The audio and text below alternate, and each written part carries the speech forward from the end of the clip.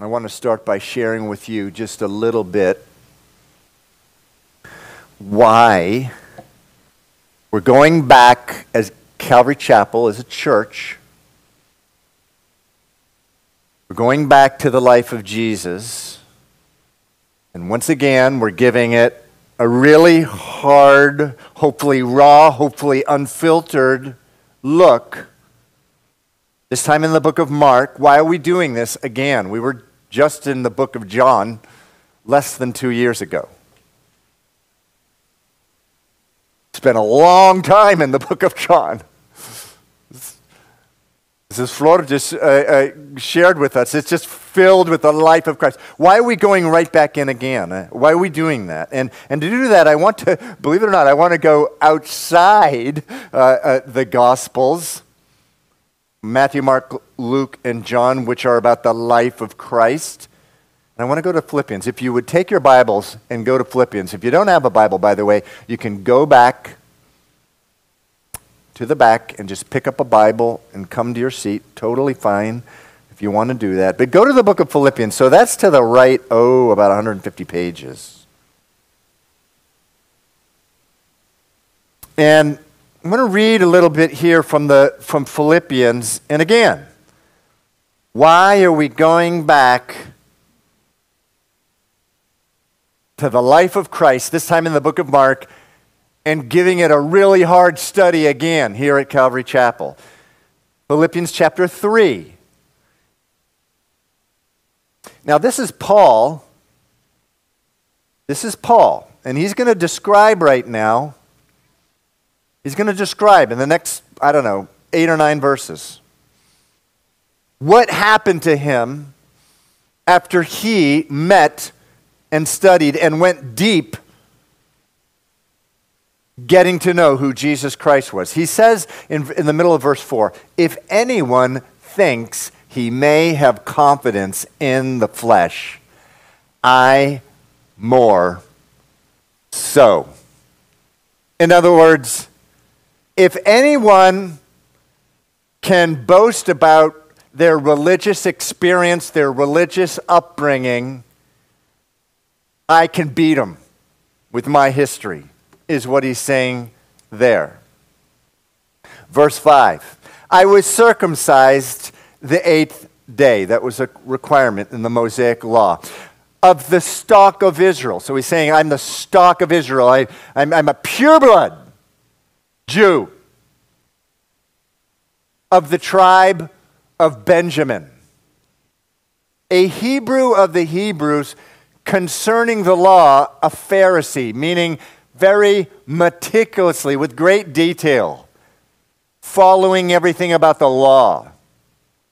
Verse 6, concerning zeal, persecuting the church, concerning the righteousness which is in the law, blameless.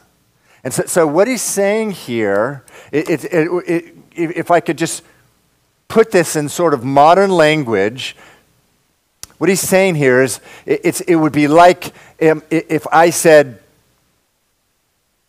I grew up in the church. My parents were leaders in the church. I was a model Sunday school kid. I was an altar boy. Or a woman would say, I was an altar girl. I was confirmed in the church. I was, when they did those Bible memorization verses, I did better than anybody else. And in terms of my walk with God, I didn't lie, I didn't cheat, I didn't steal, I didn't smoke weed, I was sexually pure.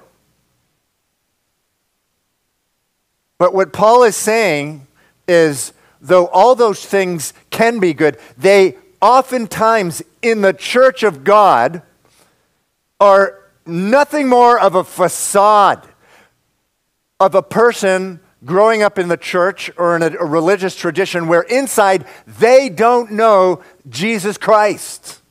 And so that's why he says in the next verse, these things were gain to me that I have counted loss for Christ. Then continue in verse 8, yet indeed I also count all these things loss for the excellence of the knowledge of Christ Jesus my Lord, for whom I have suffered the loss of all things, and I count them as rubbish that I may gain Christ.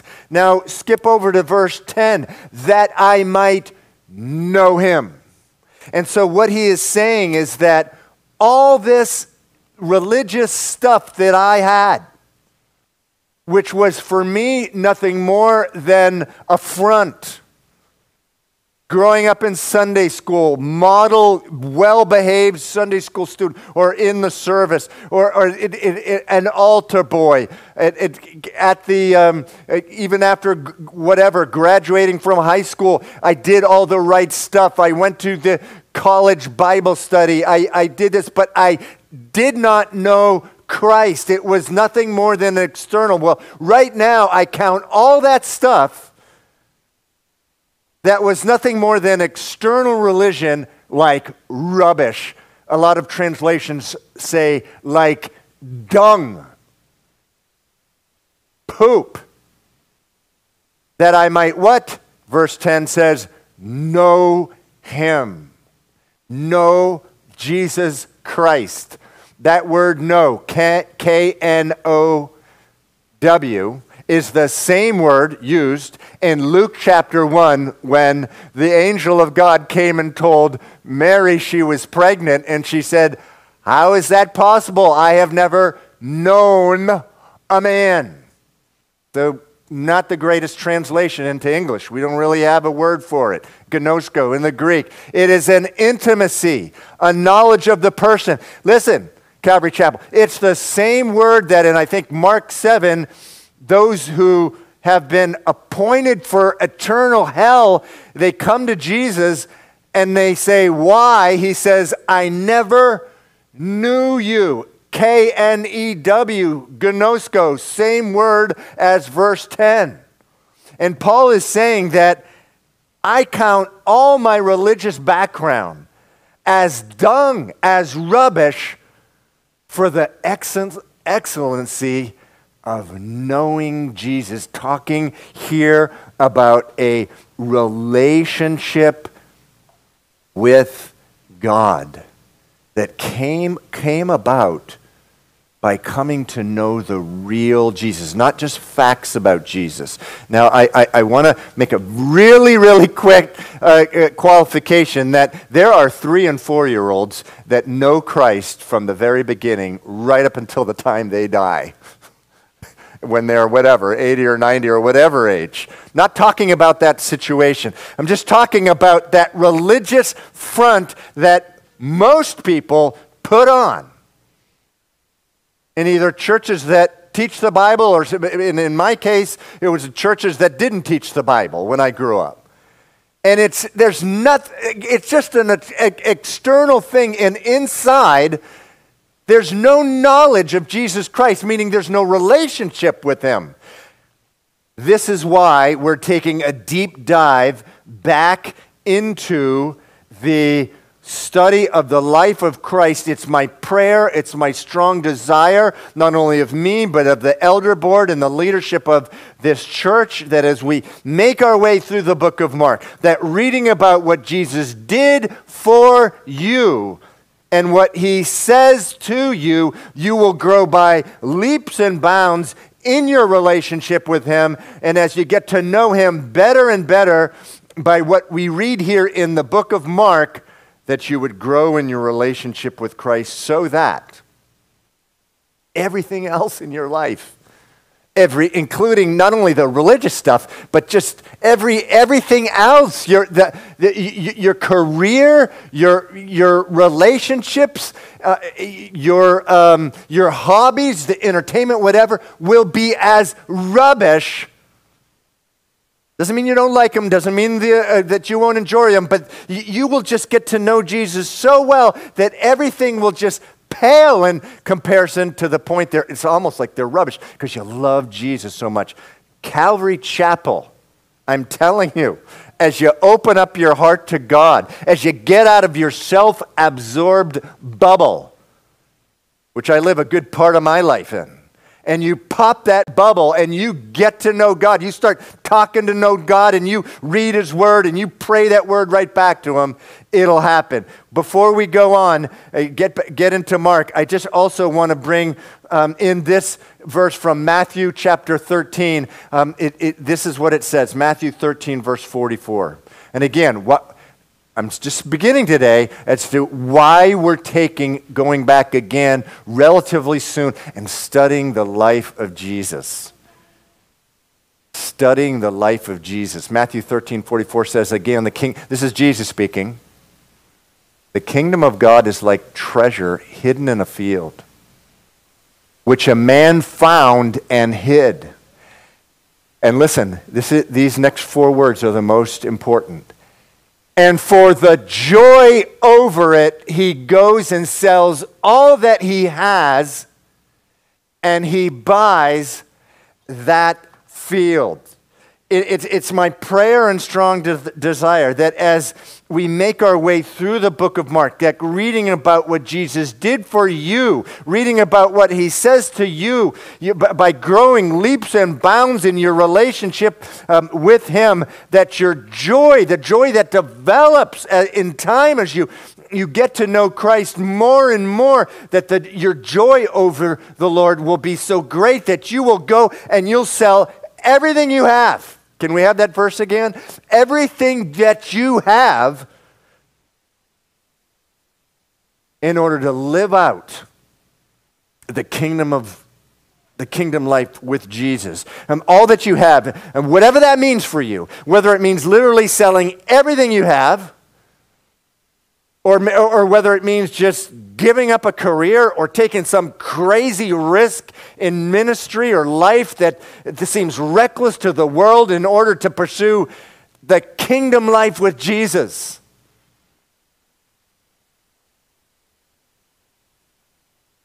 We live in a world where it abounds, just a compromised, watered down life with Jesus. Life with Jesus is always 100% of the time radical. Radically raising your kids as a mom in a way that you never dreamed you would raise your kids like when you thought about having kids. That is a way of selling everything you have. I don't care what anyone else says. This is how the Bible says I raise my kids. I'm going to do it.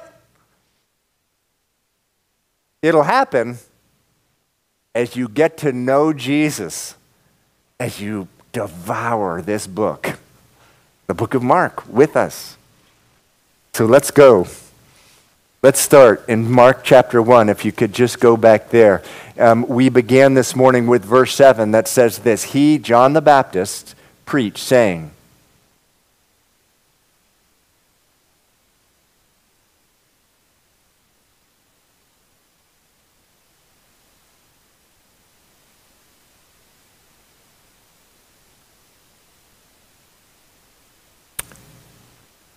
there comes one after me,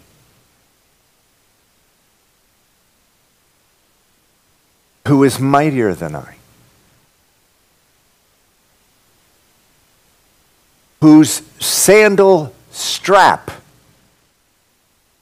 I am not worthy to stoop down and loose. I indeed baptize you with water,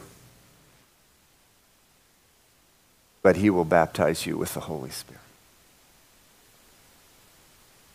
Okay, now this is huge. Follow me here.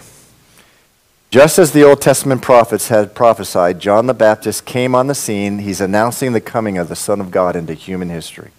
His message was summed up for us in verse 3. If you go back to verse 3 of Mark chapter 1, which we read last week, it says, prepare the way of the Lord. That was his main message, crying out, prepare the way of the Lord. He's coming. You haven't seen him yet? He's coming. Really soon. And that's what John the Baptist did. He prepared the people for the coming of Jesus Christ, who was coming imminently, any minute. And it says in verse 4 of the same chapter, he came baptizing in the wilderness, preaching a baptism of repentance, So when he says in Mark 1 verse 8, he says, I indeed baptize you with water, but he will baptize you with the Holy Spirit. He is saying, the baptism I give you is one to prepare you for the Son of God by repenting. Before the Son of God comes, or when you come to the Son of God, you need to come with a heart of repentance, meaning doing a U-turn, whatever direction you were going. As my son Sam taught recently, going from the way of me to the way of God. And so he's saying, the baptism I give you is one to prepare you for the Son of God. But his baptism that he's going to give you, that the Son of God's going to give you, quite literally, you will be given the Son of God himself. He will come upon you and into you by the person of the Holy Spirit. Again, verse 8, I indeed baptize you with water, but he will baptize you with the Holy Spirit. If you are here really wanting to get to know who Jesus is, please get this. Jesus sought you out. He saved you. And when he saved you, he gives you all of himself. That is how much he loves you. That is how much he wants you. He gives you all of himself. The word baptism, when John says, I baptize you with water, he will baptize you with the Holy Spirit. That word baptize in the Greek, it's immerse. That's why when we baptize people, we put them underneath the water. It's immerso, the Greek word, which means immersion, which means underneath. When you are baptized by the Holy Spirit, you are being immersed. You're getting all of Jesus. You're getting immersed in Jesus. I baptize you with water. He will baptize you with all of himself. On the night Jesus was crucified, speaking of the Holy Spirit and the baptism of the Holy Spirit, Jesus said this in John 14:18. He said, I'm not going to leave you as orphans. I'm leaving now. But I'm not going to leave you as orphans, leave you alone. This is a reference. This is the whole context here of John 14:8. Is the coming of the Holy Spirit. He says, don't be so bummed out that I just told you I was coming. He says many of them were so sad. He says, don't be. I'm going to come and I'm going to give you the Holy Spirit. And when he gives the Holy Spirit, it's an immersion into the life of Christ. It's like Jesus Christ, all of him, coming upon you. I will baptize with water. He will immerse you with the Holy Spirit. He'll immerse you with himself. The Bible says that when Ephesians chapter 1, when a man or woman believes in Jesus, they are given the Holy Spirit. And there's also a promise of a baptism of the Holy Spirit that Christians have. And so he gives you all of himself. He gives you all of himself. That's what it means when he says, the Son of God will baptize you with the Holy Spirit. He's going to give you all of you.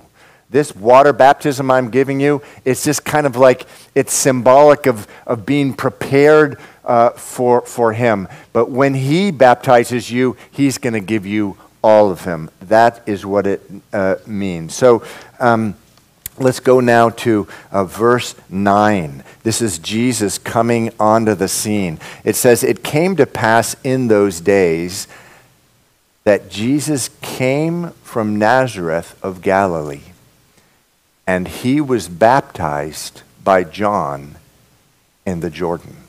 He was baptized by John in the Jordan. Now, the question comes up sometimes, why did Jesus have to get baptized when the Bible clearly says that Jesus never sinned? It says in the book of Hebrews, chapter 4, it says that Jesus was tempted in every way, as you and I have been tempted, yet without sin. Why is he being baptized here? In fact, in the book of Matthew, John the Baptist himself asked Jesus the very same question. He says, why am I baptizing you? Shouldn't you be baptizing me? Jesus responds by saying what? It must be done to fulfill all righteousness. What he means by that is this.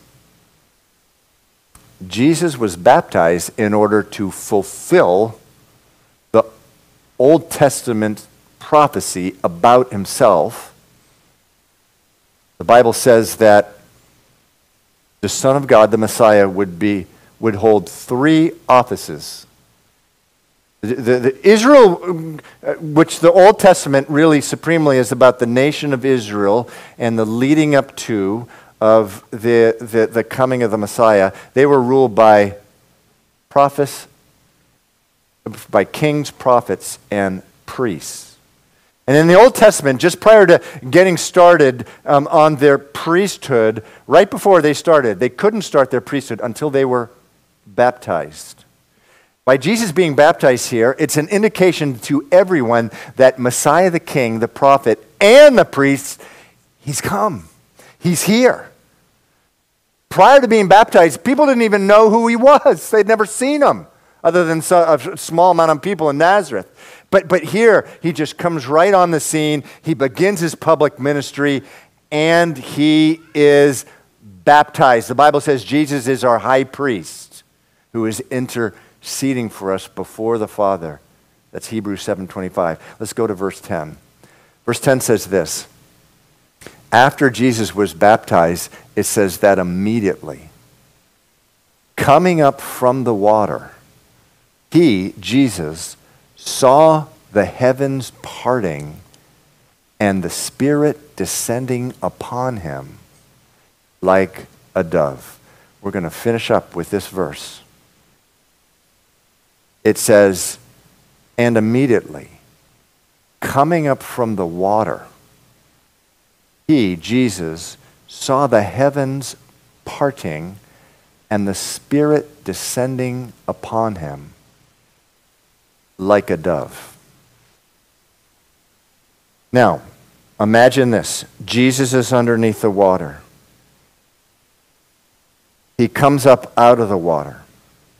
Verse 10 says that he looked up in the sky, and verse 10 says the heavens parted. Now, most translations, in fact, some of you, like you who have the NIV, it says the heavens were torn open. They were torn open, or the heavens were split open. The word parting, the heavens parted there in verse 10, is the Greek word schizo, from which we get the word schism, like a split. It's the word used in Matthew 27 when there was an earthquake after Jesus died, and it says the rocks split. So imagine Jesus. He's under the water. He comes out. He looks up into the heaven. The heaven splits open, and the Spirit comes down upon him like a dove. Now, again, people ask, does this mean that Jesus did not have the Spirit prior to this time? Is that what this means? Some heretics have taught that. The problem with that is what? You got to read the whole Bible, not just this one verse. And in Luke chapter 2, the story of the Christmas story, remember from the story of Jesus' conception in Luke chapter 1, Mary says that she's never known a man, so how can she be pregnant? And what does the angel say? The angel says what? The Holy Spirit will come upon you, so the one born to you will be the Son of God. Jesus had the Holy Spirit from the time he was conceived. Then, okay, what's happening here in verse 9 then? What's happening here? Where he sees the heavens open, split open, and the Holy Spirit coming down upon him. Well, just as we talked about, Jesus is beginning for the first time his public ministry. This is an affirmation directly from God that this public ministry has started, and you could say it's a full accompanying, empowering by the Holy Spirit for the public ministry that he is now about to start. That's why this is happening. So then in verse 11, we read what? right as the Holy Spirit is coming upon him, verse 11 says, then a voice came from heaven, you are my beloved Son, in whom I am well pleased. You are my beloved Son, in whom I am well pleased. Now, the translation in our New King James Version really does not do justice to what is really being communicated. So here's the New Living Translation. It says, you are my much loved Son. I am very happy with you. The New Living Translation says this, you are my dearly loved Son, and you bring me great joy. This is what God is telling Jesus right as he comes up out of the water. Jesus hears a voice. And we know from the book of John that John sees the dove too, and there's a sound as well. That you are my dearly loved Son, and you bring me great joy. That's what Jesus hears as he comes out of the water. Now, I'm not just putting these translations up because it just gives me the warm and fuzzies, and it gives you the warm and fuzzies. How sweet. That God the Father, that he dearly loves his sons, and his Son gives him great joy, great happiness. I'm not just putting there because it sounds so sweet. I have too much of a fear of God not to misrepresent his word. If you do a study of the Word of God, you will find, I trust, that if you do a deep dive into what the underlying words mean, this is what it means. This is the attitude that God has for his Son. His Son, Jesus Christ, gives him great joy. In a description of Jesus in Isaiah 42, it says this. It says this, verse 1, behold, this is God the Father speaking of his Son. My servant whom I uphold, my elect one, in whom my soul delights. In whom my soul delights. So Josue, if we could go back to the New Living Translation, right there. Why does this matter to you? Why does this matter to me? Why should I care? Why should I care that the Father dearly loves the Son? Why should I care that the Son gives the Father great joy? Why should you care about that? Well, you should. Like in a big time way, you should. Why? There's a few reasons. I will go through them quickly. John chapter 7, verse 23 says this. Jesus, right before he dies, he's praying to God his Father. And he says this. He prays that the world would know that you have sent me and have loved them as you have loved me. Get it? Josue, go back to the New Living Translation. You are my dearly loved Son, and you bring me great joy. The Bible actually says this is how God loves you. We flip back to the verse in John. This is Jesus speaking. He says he's praying that they would know, that the disciples would know, in fact, the whole world would know that that God loves you as God has loved his Son. In other words, he takes great joy in you. He delights in you. Man, if your heart would open up its eyes and understand that God loves you as he loves the Son, equal to loving the Son. It's a strange thing, but the Bible says this. Why else should it matter to you? Why else should you care that God the Father loves dearly, is well pleased, is great happiness is found in him with his Son? Well, in 1 Corinthians 12:27, it says this, now you are the body of Christ and members individually. In other words, this church right here is called the body of Christ. So when we gather, the Bible says that that love that God has for the Son, we are the body of Son. In fact, in Ephesians, it even says this. He says, we are members of his body and of his flesh and of his bones. That's from Ephesians, I think that's chapter 5. It says, we together are members of his body and of his flesh and of his bone. So when we congregate, and God the Father, he's showing up here. The Bible says he loves us. He loves you. He delights in you. You give him great joy. We give him great joy as the body of Christ. Again, when Jesus came up out of the water, he heard, you are my Son, whom I dearly love. Why should that matter to you? Why should you care about that? There's another reason. John 17:26 says this.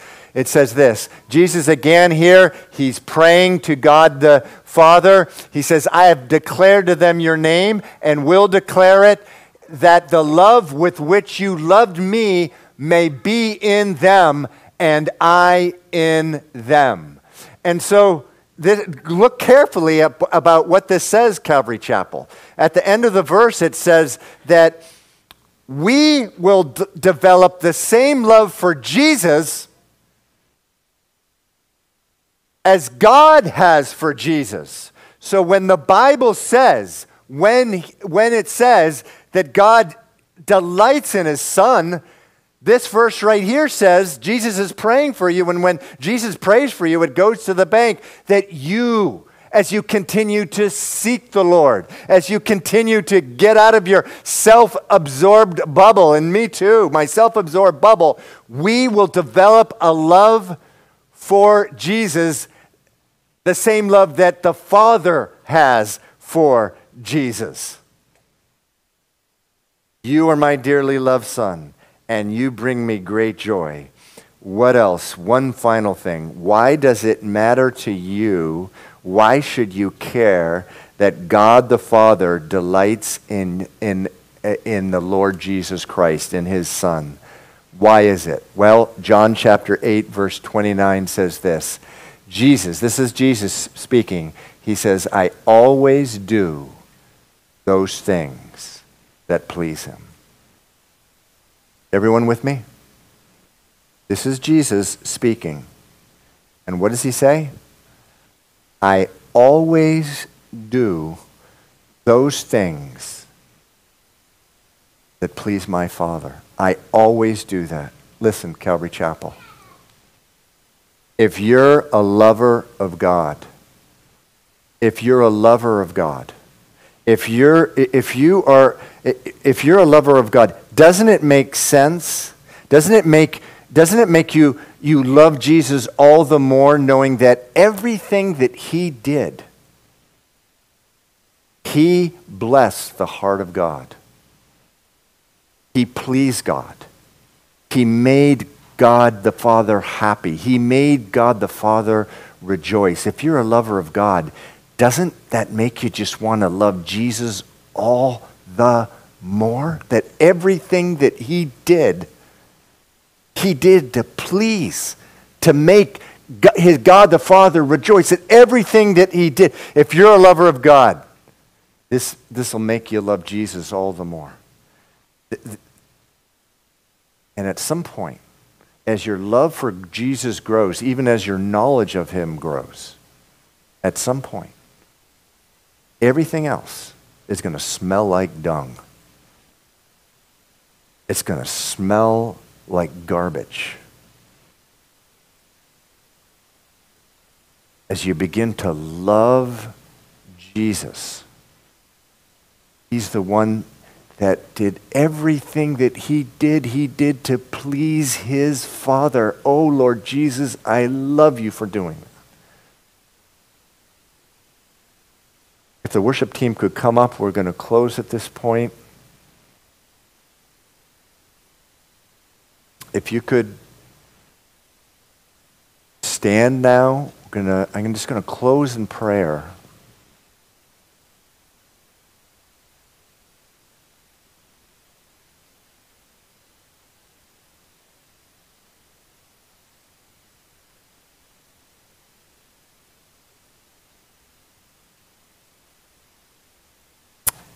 I'm going to close in prayer.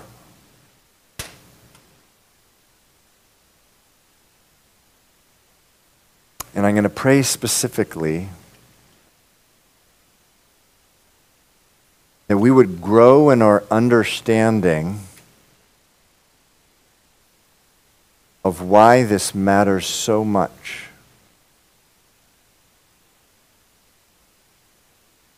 That when Jesus came out of the water, he heard this voice saying, "You're my dearly loved Son, you bring me great joy."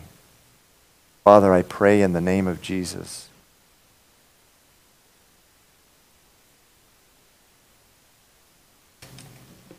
Father, that this would sink in, that this would go deep.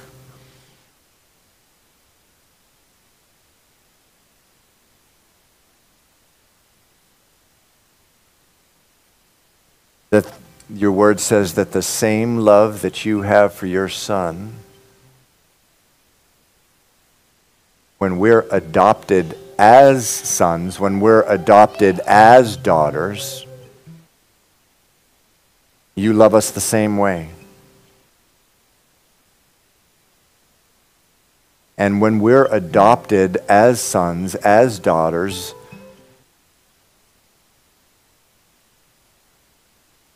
which your word says that we can do merely with a cry of our heart, that we can love Jesus the way that you loved him.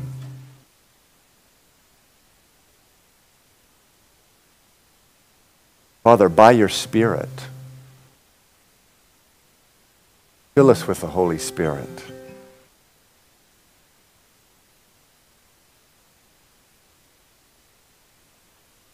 That we would come to understand that we are the body of Christ. Lord, we have such a low view of ourselves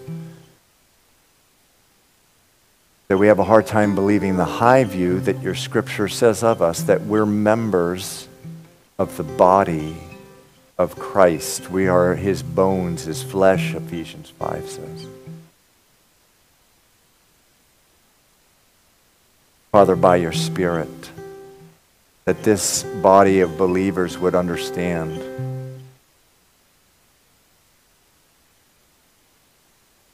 that I would understand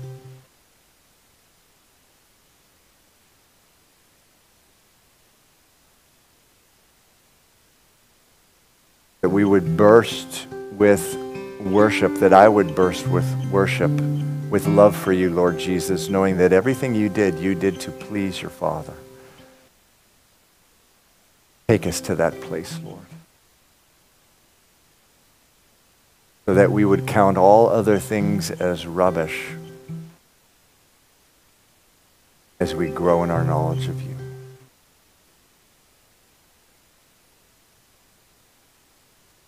I pray this in Jesus' name. Amen.